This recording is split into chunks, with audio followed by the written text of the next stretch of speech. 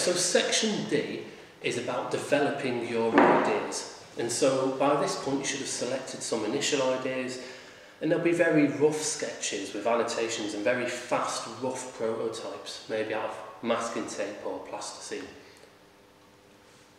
Once you've then compared those ideas to your design brief, you might find that you need to do more development.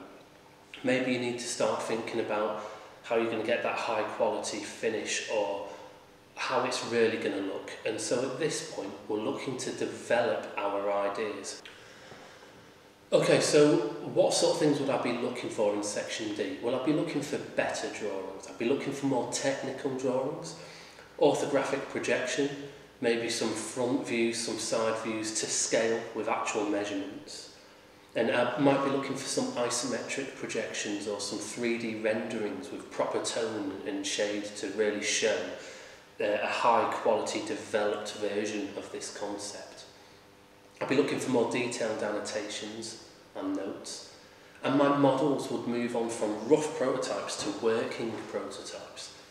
So maybe they might just be models that demonstrate a finger joint or a down joint, or maybe they're going to show how something will actually function.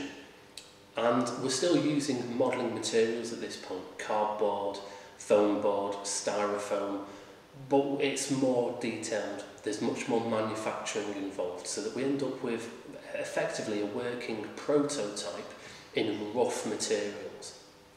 And for me, a really good section D won't just do this with one of our ideas. We'll probably explore 2 or 3 of our ideas up to that point, at least. This, for example, is a back cowl. It's made out of styrofoam, it's made out of foam board, and it's just a further development of this comic book stand, but it proves the concept. You can put a comic book in this and it shows that it works. And it's just been modelled and developed to that next level. So we've developed this idea to a point where we know, yes, it meets the brief, yes, we understand how it's going to work, and we've shown the size and the aesthetic. So that section D really is kind of developing those rough sketches and those rough models into something a bit more tangible that we can focus on. Okay, so here's some examples of section D when it's going quite well.